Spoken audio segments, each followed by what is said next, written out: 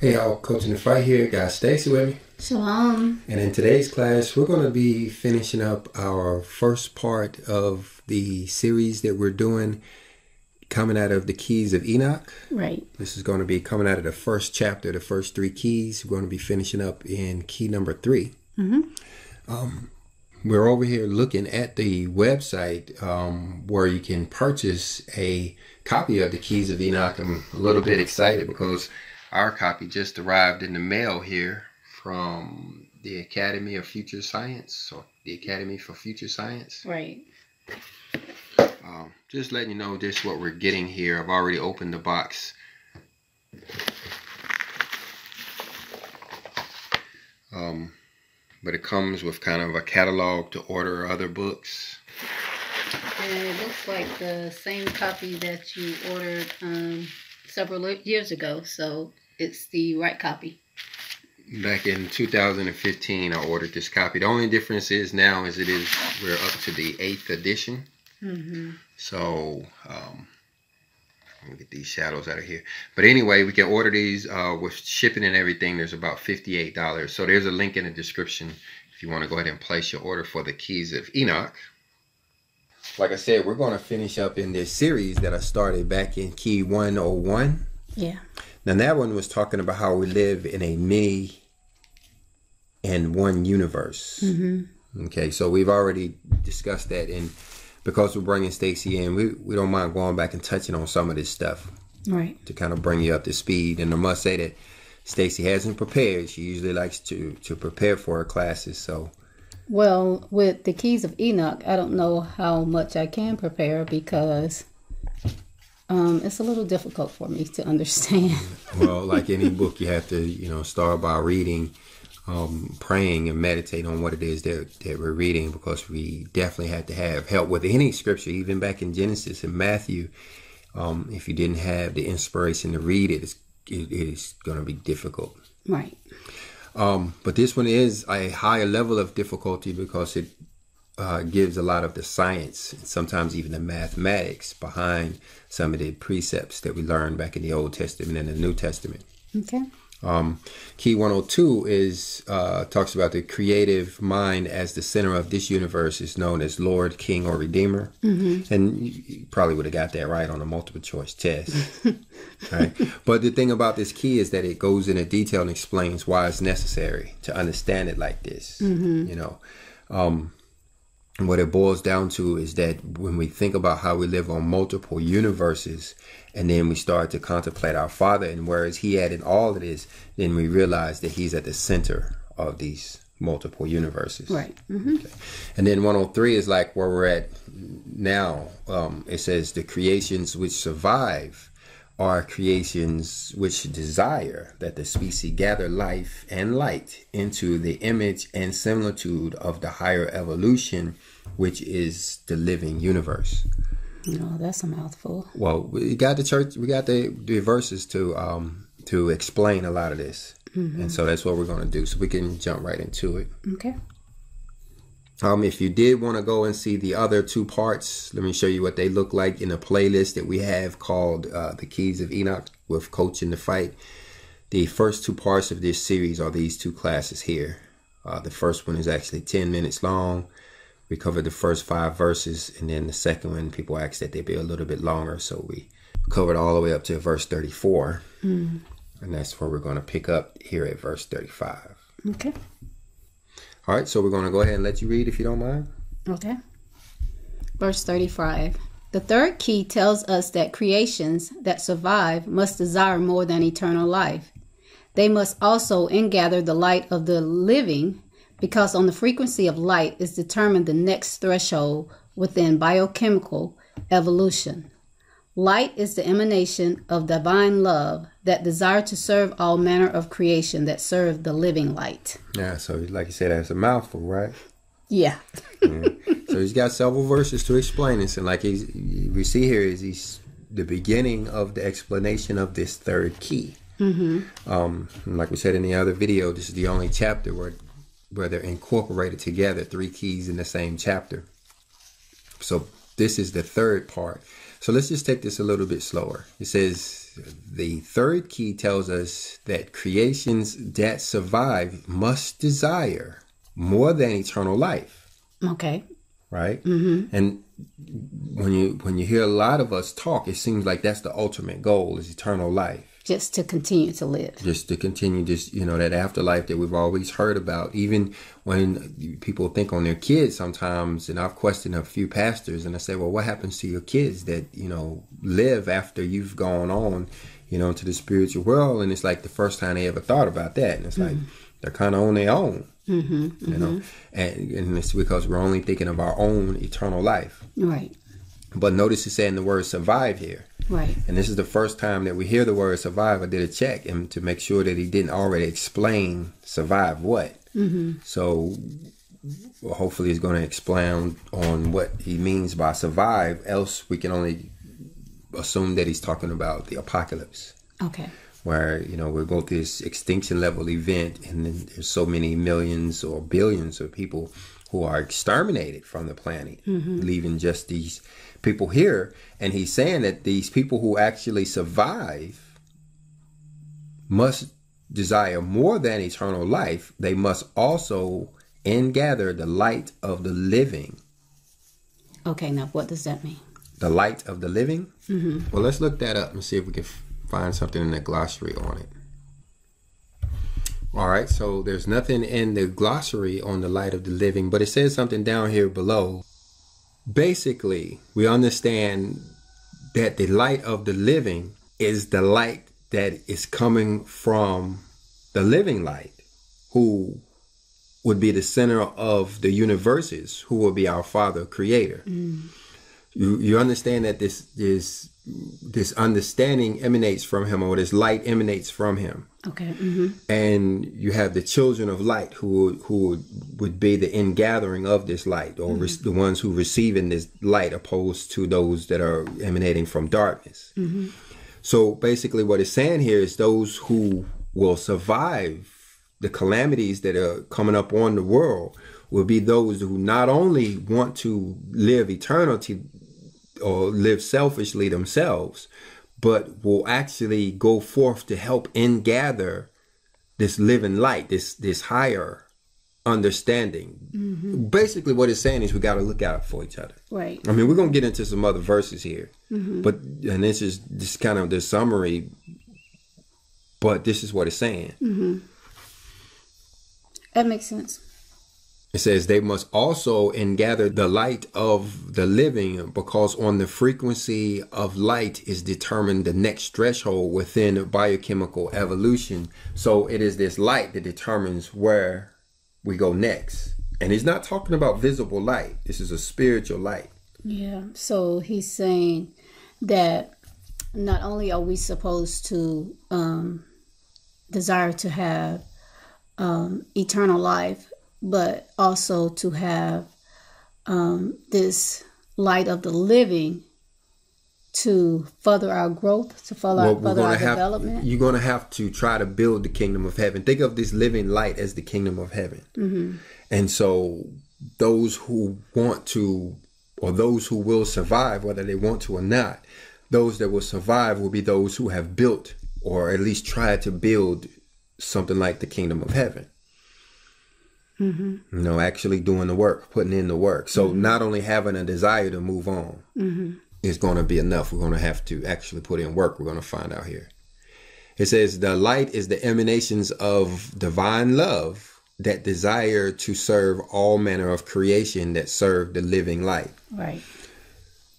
So the light itself is these emanations, these emanations of divine love. So these people are gathering these in. Right. Like I said, doing the work. All right, let's look at 36. Moreover, within the frequency of light is determined the astrochemical parameters as to the width, the dimensions, and the size of the galaxy. So like we said, this is a spiritual light. Right? It's not nothing, we can even try to imagine with our eyes. But this is actually how we're seeing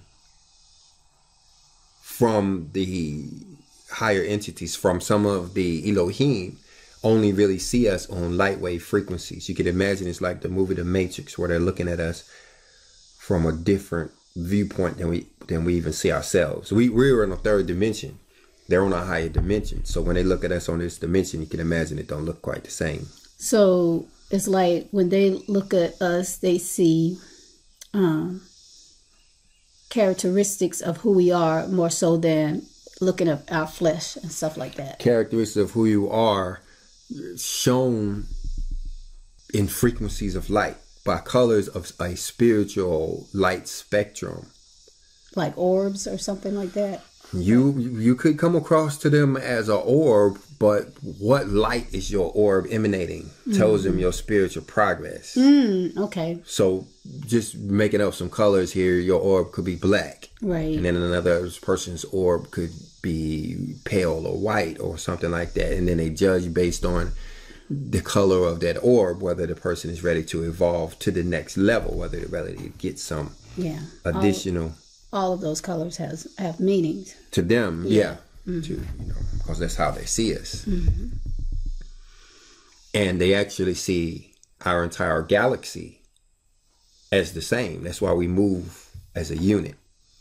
We're here on this planet in this particular galaxy, evolving together, and then once we go through something like this 6,000 years, and we change over into the promises of the next period of time after the 6,000 years is up. Some will call it New Jerusalem or whatever. They see us as a family when they're determining whether we're ready to evolve or how much we're ready to evolve. That's why you have multiple people around the world who will gather the similar information about same subjects at the same time. Because we have evolved as a species and are now ready to learn something like telepathy or teleportation or telekinesis or some of this. So what if you have like the majority who have not, which we do, who have not evolved? Do you just take overweigh where we should have been and say, okay, you should have had that growth by now, or is it another way? Do you understand what I'm saying? Those who are not ready to go on, not ready. Because we have a majority who's not. Right. They'll go on to repopulate the next dust world, the next training world, the next. They'll get another. It's kind of like a garden that the seeds that are not harvested and put away in the barn fall back to the dirt and they're reborn. Okay. So in the next there'll be a major part of the next dust world creation. Right. All right, let's go on. 37. For within the larger galaxy is the larger image, which is open-ended just as the universe is open-ended. Yeah, so in a lot of ways the book seems to explain our galaxy as a universe. One could make that argument that it's really only calling our particular galaxy a universe, but I believe it's actually talking about the whole universe that we normally recognize, which would include other galaxies, and have a multiple of these universes in a crystalline kind of structure with our Father Creator at the middle. And so that's what it's talking about here, is when you look at it from the bigger picture, then his larger image is at the center. And basically what this boils just down to is that he doesn't look like us necessarily. Right. We could find ourselves in error thinking that he actually looks like a human at all. He could look like, and does look like something different. He definitely doesn't look like us. And again, these universes, the size of this universe is determined by our light frequencies that we're emanating. That, and you could imagine that since you learned in the Third Testament that all things are vibrations, all things. And so if we're vibrating on a lower frequency, that comes across to them as light. And so, in other words, while we're down here having negative thoughts, we're sending out negative vibrations, which comes across to them as a lower level light frequency, letting them know that we ain't ready yet. Yeah. All right, so let's go on. The similitude, the image-making consistency, is also open-ended, just as the universe is open-ended. So this is getting into why we look like humans in the first place. And we talked about this a little bit in the last video we made on the series, the Adam Cadman, and how this individual is kind of like a blueprint when the next universes are created. So we touched on a little earlier, what about those who don't rise to the light and are not ready to go on to the higher mansions after this universe? They'll go on to, be part of the next universe. Well, in that universe, once it's created, being crystalline in nature, is going to be similar to the way our universe was created, which means that once again, you're going to have an Adam who will come from an Adam Cadman, which is kind of like a blueprint of what the human species would look like physically in the third dimension. Right. And we could look like anything. Yeah. We could look like completely different beings that we wouldn't recognize as humans at all. Yeah. Ones we would think of as aliens. And we would definitely determine they're aliens, but that's what it means by open-ended. Basically trying to tell us, don't think everything looks like us. Don't be so, vain thinking that, we are the model. All right, let's go on. If you look at the original Hebrew scripture, you find that man is made into the image and similitude. So this is going back to the book of Genesis, where we were told that we would be made in the image. Okay, go ahead. Into indicates that evolution is a continual ingathering of light. Yeah, so what this is saying is that it's not the image that we would think about if we were to take a picture. Right. This is a spiritual image. We should have deduced that from the Old Testament, that when he said we were in the image of our Creator, that he wasn't talking about, looking like a human. But what this is saying is that the image, which is a spiritual image, is going to involve evolution. Our spirits have to evolve. Right. Okay. 41. But why image and similitude batsomenu and kitmithunu? It is because image is not enough. Image will die with the creative pattern of life.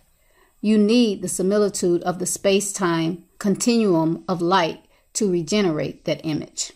Yeah, so again, it's referring to our spiritual evolution. It's not, talking about us being a humanoid. All right, go ahead.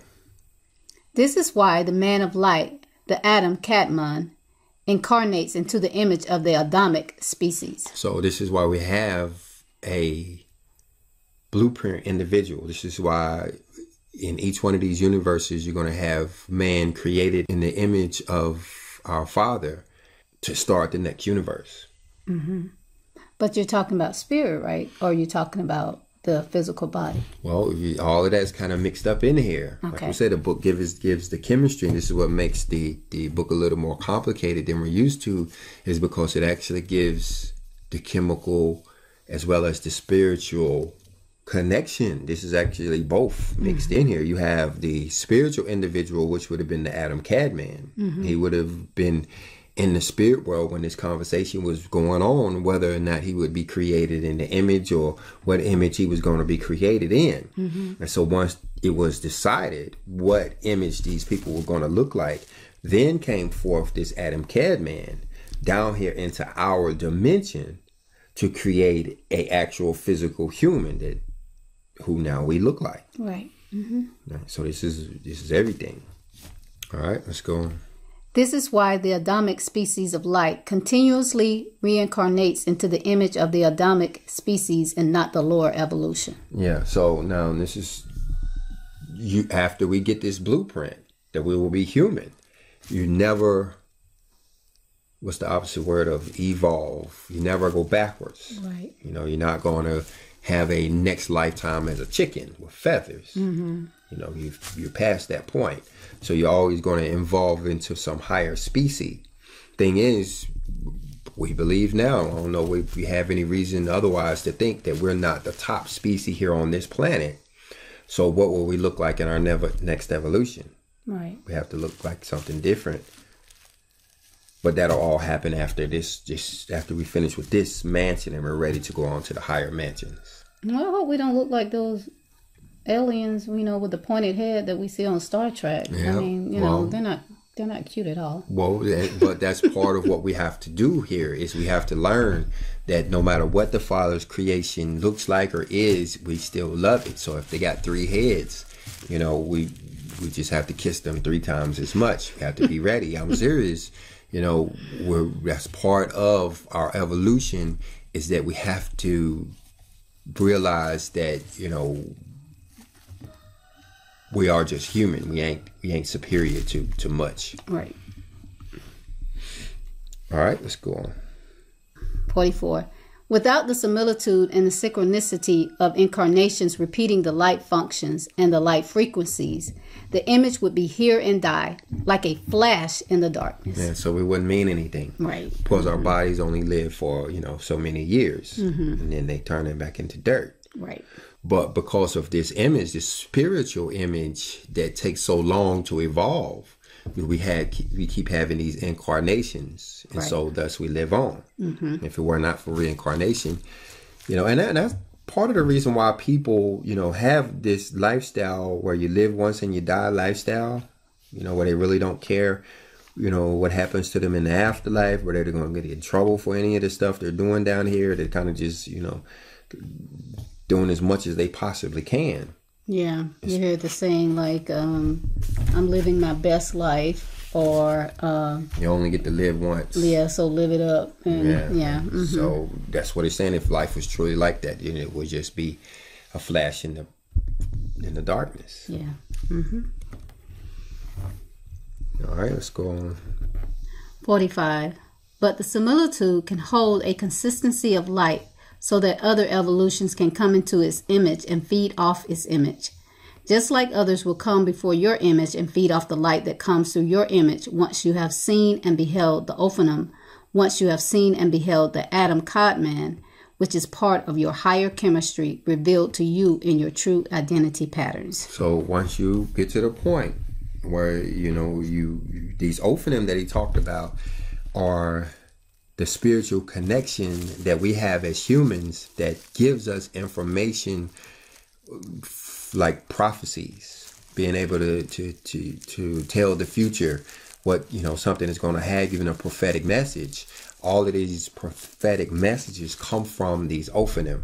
So when I pray, and I receive, say, an answer to my prayer, I'm not necessarily receiving it straight from the Father, but it is coming from the Father through the Ophanums, and they're sending it to me. Is that they have the task of actually bringing it to you and explaining it to you, and even helping you understand it, even after they've explained it to you. You can think back in the book of Daniel, where he had Michael and Gabriel, and they had to make multiple visits as they came in and explain things to him over the course of years.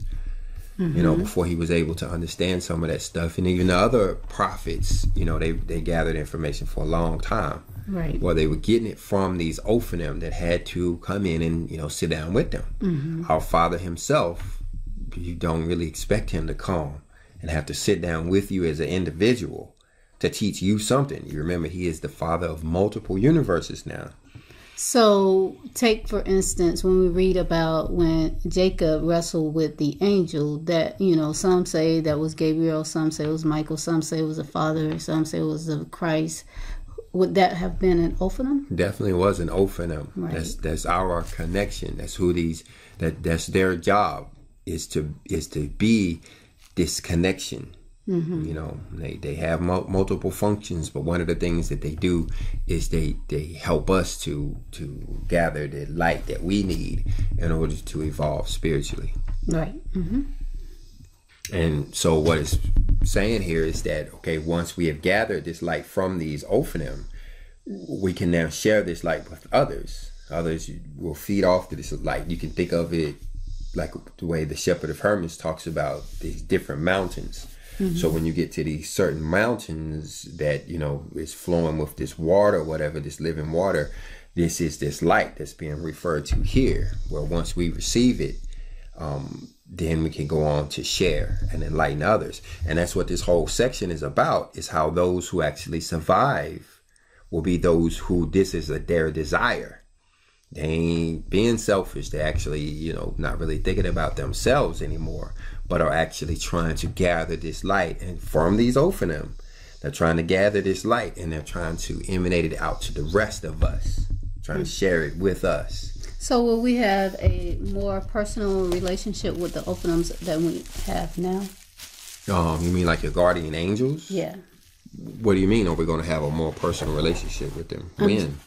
Once we have survived these things that are to come. Well, your personal relationship will evolve before it's time to survive.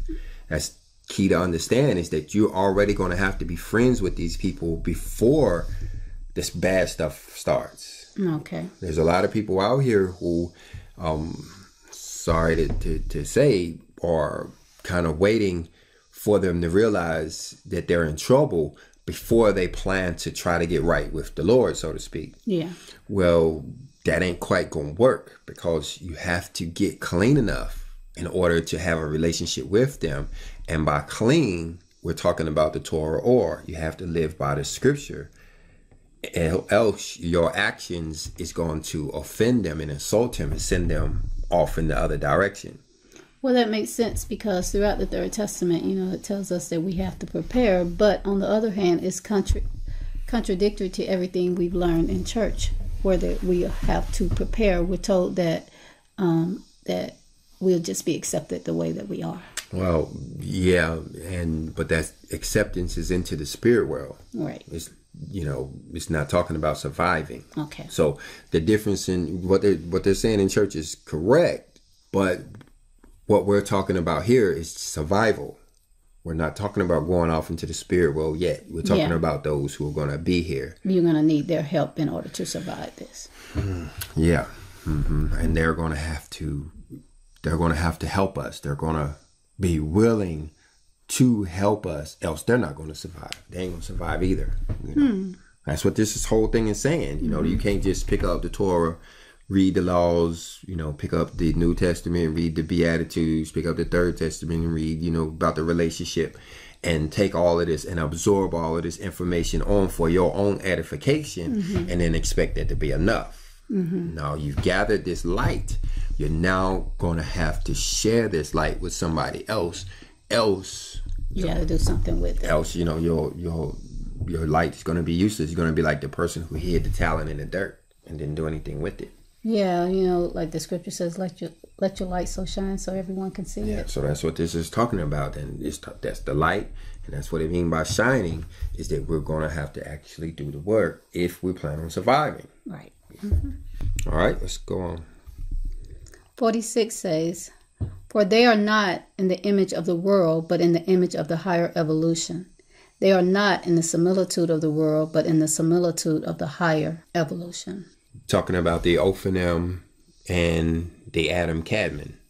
They are not of the image of the world, which means that we are still yet to evolve to where they are. We're still working on the image part. We can't say that we've been in the image the whole time. We're trying to evolve to this higher image. Right. Because it says they're already in the image of the higher evolution. And the keys go on to say, the higher evolution, which is an emanation of the living universe, is part of the universal mind, which can be here as well as in any other universe at the same time. So this universal mind, we would know him as Father. Right. He's the center. He's the middle. But then you have what it talks about here, this living universe. So basically what this is saying is that our spiritual evolution is all part of the universal plan, part of what we're evolving to be like the Most High. And we learned that we've learned that the whole time. We learned it specifically in the Third Testament, that this is, a infinitesimally long process. But at the end of the day, we all end up going back to where we started from, and that's to be with him, like him, in him. going back to be reunited back to him. Yeah, having seems like all of the powers and everything that he has, knowledge and everything he has too. Like I said, it's going to take an eternity to get there. Right. All right, so let's go on. 48. There can be multiple incarnations of the higher creation. Yeah, so we think of the Messiah as being of a virgin birth. Well, it turns out he probably wasn't the only virgin birth here. Our Father can do that type of creation by way of light synthesis anytime he wants to. And this is important to fill in some of the blanks on our understanding when you start to think about, okay, well, how was the Messiah able to be here on earth, or even over in Jerusalem? What was the rest of the world doing? Was we without a creator, without the Most High, while he was walking around over there in Bethlehem or whatever? Right. Right. There can be multiple programming through light manifestation without physical form. Light is both image and similitude.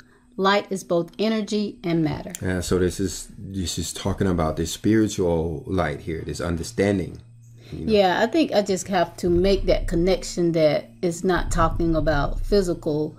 My mind automatically goes to physical, and when I hear you explain it, it makes sense that it's spiritual, but for some reason my mind automatically goes to physical. Yeah, if you can't make your mind wrap around the spiritual first now, sometimes when you're reading in scripture, you find stuff will be physical too, right, and will have physical points in it. And some of the major stuff will be physical, but a lot, I would say the majority of the stuff, especially when it comes to prophecies, are going to be spiritual in nature. And so we have to do that first, look for the spiritual aspects. Else, you're going to be thinking about aliens, you're going to be thinking about zombies, you're going to be thinking about spaceships, all kinds of things that to us will come across as really scary ideas in the third dimension, but actually when you think of it spiritually, then it's not that big a deal at all, because we're kind of used to the idea of ghosts and spirits and angels and all of that stuff anyway. Right. But what it's talking about here in 49 is how these Ophnim are sending these light emanations to us.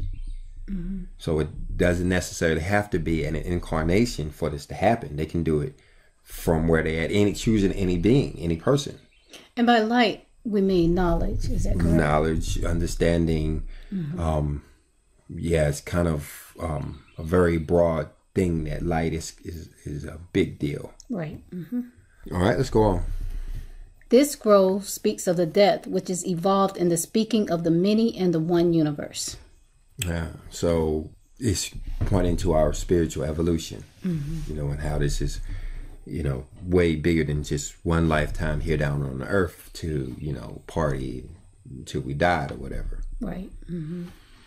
This scroll both letting us know how big our Father is, thinking about these multiple universes and how yet small we are. It just actually puts us in our place a little bit. It humbles us a little bit to think that there's so much going on. We thought that, when we were the only universe and our Father was the God of this universe, then, we pretty much had things understood. But when you start thinking of these higher evolutions, these higher mansions, these multiple universes, you start to realize, we ain't much. But praise our Father in heaven, we do have these Ophnim and these other beings of light who are guiding us, else we would be lost. Yeah. I guess I'm just sitting here thinking about how, without this information, without this knowledge, that we would think that we are the most superior. Even though the Third Testament constantly tells us that we're not, we have nobody else to compare ourselves with. But without this knowledge, now we can see how, like you said, we are pretty small within the, vast universes. All right. 51. My brothers and sisters, whose praise of God resounds throughout the many heavens, know thee that your faith has been most cherished by the host of the heavens, who stand ready with the light energies of redemption, and who are swift in their delivery to justice with the swiftness of fire. So this is talking about those chariots swinging low. They're saying they're already ready. You know, they're pretty much just waiting on us as humans to evolve to the point where we can speak to them. You have to understand that, you know, at some point throughout our human evolution, simply contemplating who these Elohim are, these Ophanim, these brothers of light, actually knowing that they interact with us would actually drive us crazy. And so we weren't really ready. And so the only thing is now is we have to get ready because of all that is going on in the world. There are those who are trying to keep this knowledge from us for the sole reason so that we can be ignorant on the day of the Lord and not be able to take advantage of these brothers of light. This is an active process. It's not passive. These people are doing stuff intentionally through our food, through our education, through our water, through every avenue they can.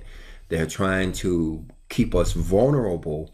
Well, at the same time, through their efforts, we learn even in the Third Testament that their efforts will even kill them.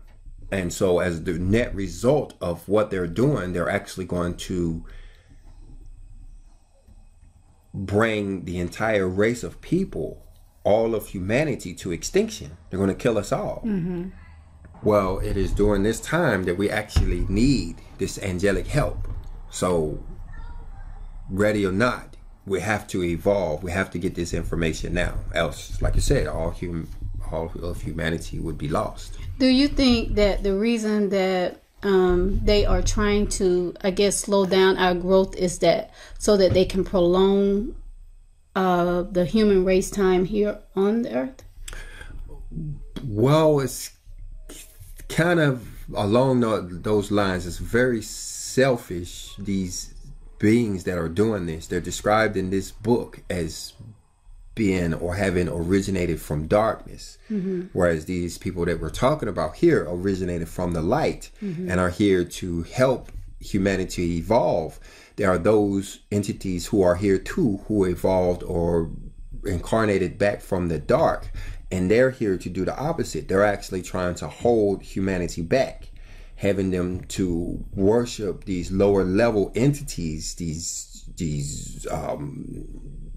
even the celestials that we could see, the sun, the moon, and the stars, while they can keep us ignorant and worshiping these lesser gods, they can actually keep themselves in positions of power. Right. That's kind of key to their survival, is keeping their supporters ignorant. Right.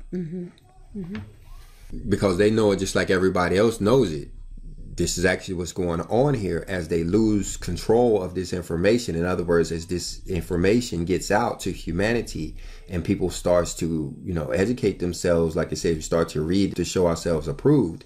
We start to learn how our Father really expects us to live and why things are going the way it is. And so people start to reject the beast way of doing things. The old traditional ways of doing things go away as we start to get back into our Father's way of doing things. Right.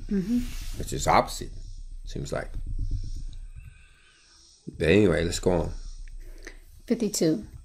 For these hosts of energies are the networks of salvation, the electromagnetic energy circuits set in place around the earth and prepared for the computing of our light life spectrum conversion. So this is referring to what you hear people call the Merkaba. But it also is talking about the Great Awakening, a lot of different events that are coming up on the world as a result of this pole shift, which will be a change in our electromagnetic field. It's going to change all of humanity because, that's actually how our brains work on these electromagnetic fields. And so they're actually going to go through a full reversal here.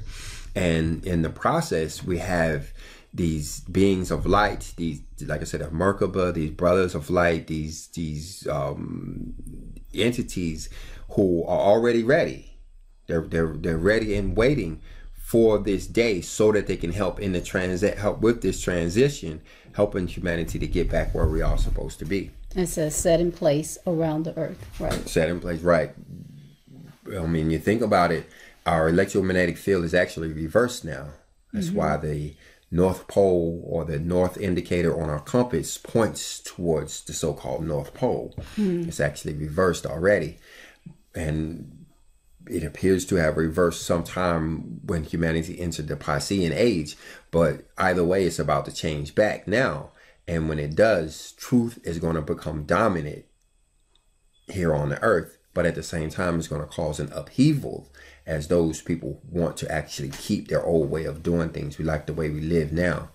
And so there are those, especially those who live in the darkness and are from the darkness, who are going to do everything they can do, and they're already doing it, to prevent us from evolving or to slow us down as much as they can. Right. So everything, or not everything, but every one of these brothers and sisters of light are waiting on us and waiting on our growth. Yeah. And you know, we're right there now. We're within the window of education. We're in the education window now, with the pole shift happening sometime around 2024, more than likely before the year 2025. Okay. So we're here now. 53. Our energy conversion has been prepared and focused through a series of interconnecting pyramid functions, which are crystallized biorhythmic wave formations. These functions go into the appearance and reappearance of our species creation throughout the eons of time and transition. So this is the point of the pyramid. The pyramid is kind of like a clock that tells us, well, not necessarily tells us, because we never did ever actually figure it out until, you know, here now, but it's actually a time indicator of when our species is ready to evolve.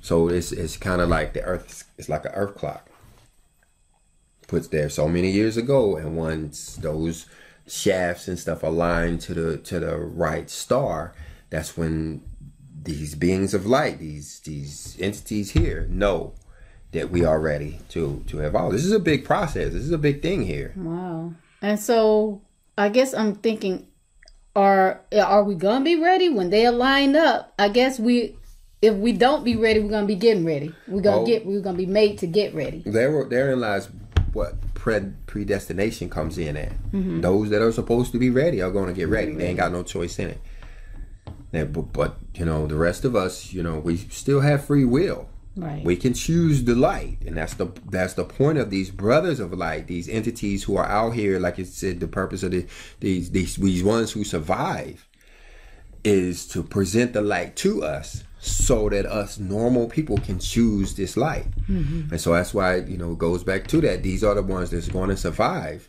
Like the Third Testament tells us, we have to help our fellow man if we plan to survive. And one of the ways that these beings, you know, these I don't want to call them 144,000 and put them in a box like that, but it will be those who actually use this light that they have gathered in order to enlighten the rest of us. This is talked about in the book of Daniel, where it says that those, you know, who teach wisdom will shine like the stars forever and ever. Right. So this is who they're talking about. Like I said, we've always heard about these people. It's just never been explained in this level of detail before. Yeah. You ready to go on? All right, go ahead.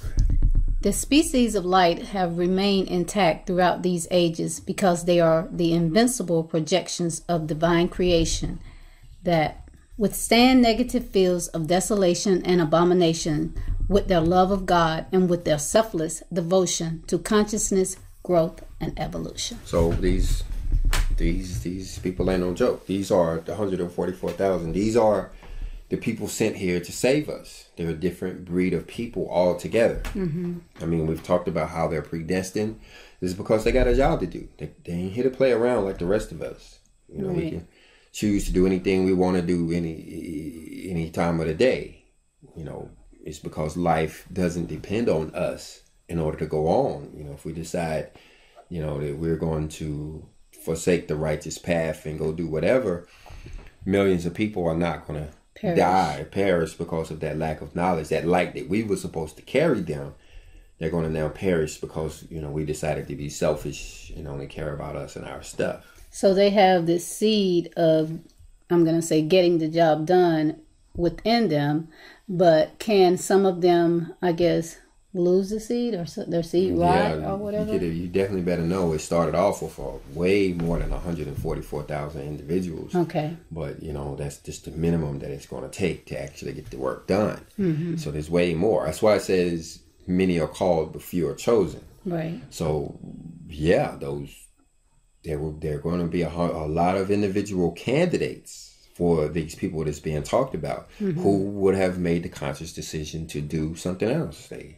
have free will. They could have did something else. Yeah, and it says that they have selfless devotion. So, sometimes that means, as you would say, a lot of times giving up, mother, father, sister, brother, houses, jobs, land, the riches of this world, friendship, just so that they can do their job.